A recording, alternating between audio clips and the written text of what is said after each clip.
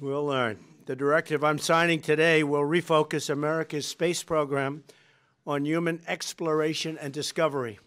It marks an important step in returning American astronauts to the moon for the first time since 1972 for long-term exploration and use. This time, we will not only plant our flag and leave our footprint, we will establish a foundation for an eventual mission to Mars and perhaps someday to many worlds beyond.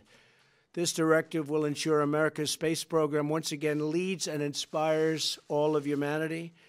The pioneer spirit has always defined America, and we're picking that up in many other fields. I think you see that. I think it's obvious. All you have to do is look at what's happening with the markets and all of the great things that are happening. We're leading in many different fields again, and it'll get more and more obvious as you go along. After braving the vast unknown and discovering the new world, our forefathers did not only merely sail home and, in some cases, never to return.